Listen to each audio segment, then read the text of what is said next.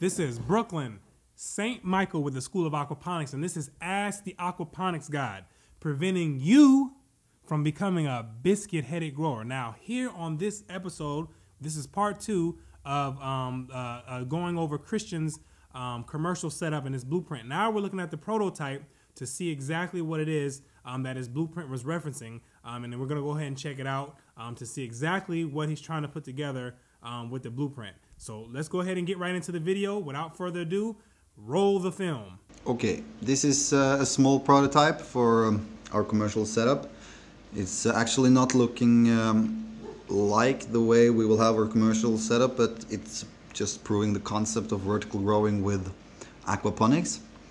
And in the bottom line you can see the fish tank on the right side and the media bed in the middle, and on the left we have biofiltration. So we do not have all the components in this small setup. If we go closer, we'll take a look at the light setup we have used. These were supposed to be full spectrum, but we think it's not. You can only see blue and red. And we have used strips, so we save a lot of space here, and the temperature here is actually very comfortable. So we can grow the salad all the way up here. And as you can see, the spread is also very good with this kind of lighting. So we're actually evaluating if we're going to use this kind of lighting in our systems or not. The price is also pretty fair. Here you can see the thermometer, and this is the water, and this is the temperature in the air. And if we follow this pipe here, the water goes down in the next section, and the same on the other side, and the water ends up here in the fish tank. So in this fish tank we are only using aquarium fishes.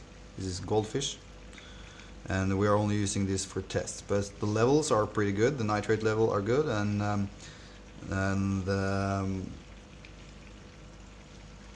the pH are stable. It goes from 6.8 to 7.2 and varies stable among these grades, these points. And the water levels are good, and yeah, the fish are actually doing pretty well. So if we follow the water flow from the fish tank, it runs down into the media beds here. This small one is actually just to catch up small or bigger particles, so they don't run into this system right here.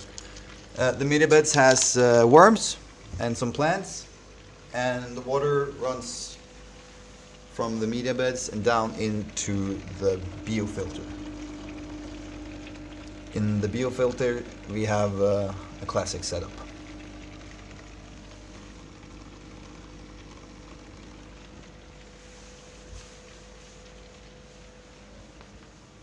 So this setup, as we told you, this is not, it's not compared to the setup in the blueprint, but it is only to prove how we are going to build our concepts for investors. You can take a look inside. We're actually using some kind of an NFT system here. This is what we wanted to know if this would work on a large-scale setup. The water comes in and runs out. The flow of water is actually pretty slow.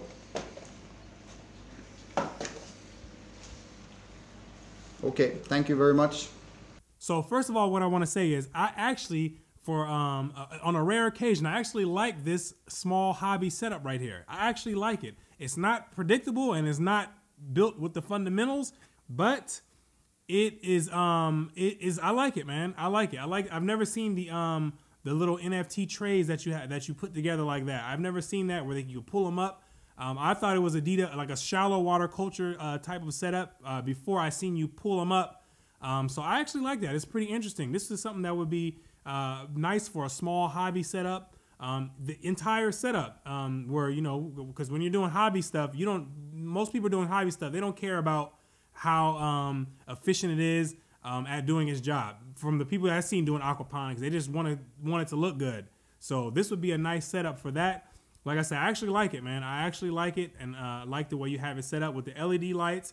Those are pretty much the only lights that are going to work in this small setup due to the low heat emission. So I like it, man. I like it. Now on the large scale, which is what you're going for, a commercial scale, like I said, it's not going to work. As we already discussed in the first episode, it's not something that I would recommend, especially once I heard you say the word investor. Once I heard you say the word investor, that it just confirmed it even more. You don't want to be playing with this type of stuff right here. Because first of all, it's not going to be predictable. If you add the media beds in there and you're growing plants in there and the solids are accumulating in there, it's not going to be predictable. Labor costs are going to be through the roof. No investor, I don't care how much money you make off of, if you were to design that system, not one investor would invest in that. Not one. I don't care if you're making $1 million a month. Not one investor is going to invest in that because it's not predictable. Unless you have it systematized, which is going to take you a long time. If you do it that way, it's going to take you a very long time to systematize it, to figure out exactly how much feed needs to be put in there, the maintenance, scheduling, all that stuff that you have to tweak out doing that. So that's why I say simplicity, simplicity, simplicity. Get the media bed out of there, model it. Especially you're dealing with investors, they want predictability. I want to know what I put in and what you put in and what you're going to get out. How many vegetables and what you're going to sell them for, and how often can you produce that? Predictable. They want something that's predictable. There's no question about it. And the system that you have in place so you can have it run without you being there. They need systems set in place. So that's why I say use a already modeled system that's already withstood the test of time. It's been modeled and used by the majority of commercial applications. I would use the UVI setup, but you can modify the filtration portion, which is one of my recommendations. That's what I would do. I would just simplify it like that. I wouldn't do anything extra, nothing crazy. The investors are going to come in. They're going to pay you money. They want predictability. So, and that's what's going to give you predictability. As long as you can maintain proper water temperature and ambient air temperature, then you should have no problem producing predictable results. Of course, there's a lot of other factors in there. The pest control and stuff like that, pH, all those other parameters and stuff like that, and things that need to be factored in. Those need to be considered as well. But mainly the temperature is what's gonna ensure that you can have something that's predictable, and along with your feeding rate. I mean, there's a lot of things that go into it, but predictability is the main thing. So I really don't want you to go in one of those routes, man. Don't get caught up with the hype out there.